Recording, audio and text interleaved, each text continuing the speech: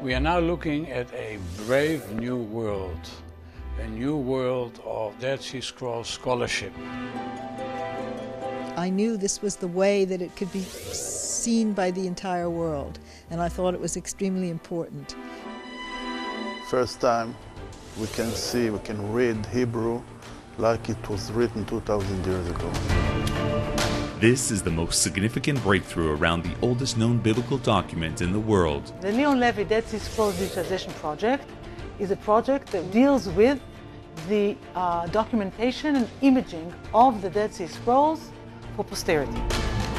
The miracle takes place here. This facility of the Israel Antiquities Authority in Jerusalem has an imaging system like none other in the world. The unique, amazing thing about this system is the amazing data captured with the system, which we can read and analyze in many different ways.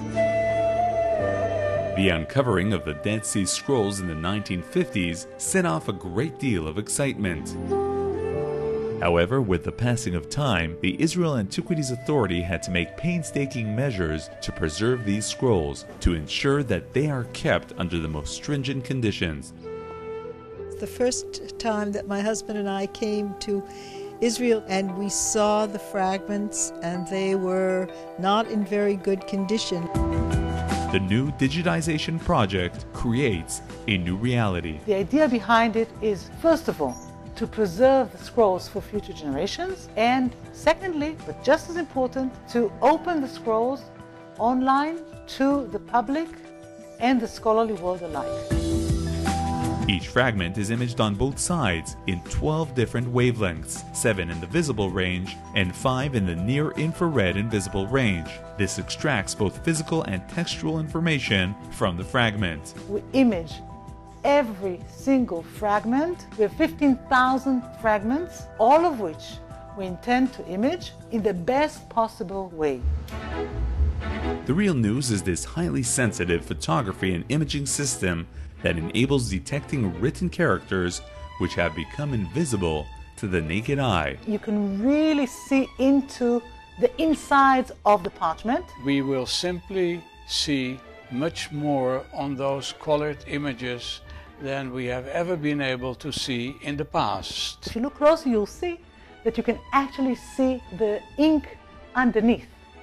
Okay? And these are the kinds of new readings that the scholars are really looking forward to. It is hard to believe that NASA has something to do with the technology of this new project. A way to look at the scrolls and to see if there are changes going on is to monitor them with spectral imaging. And that's really the basis for what we're doing.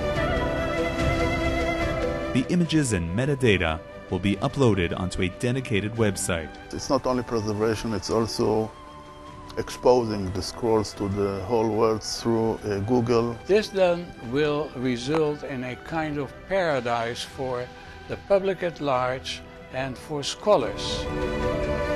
At the archaeological site of Ashkelon, we met the person whose generous support will allow anyone in the world to read the scrolls. Spectral imaging will yield new readings of the text that will assist scholars to further their research. I am thrilled that we could do this, absolutely thrilled, yes. And I always was worried that these things were hidden in drawers and the world wasn't seeing them, and now they can. This cutting-edge technology will showcase the oldest known copies of Scripture to the whole world. We will have the possibility of making searches, and all this freely available on the internet. Truly a brave new world for all those interested in the Dead Sea Scrolls.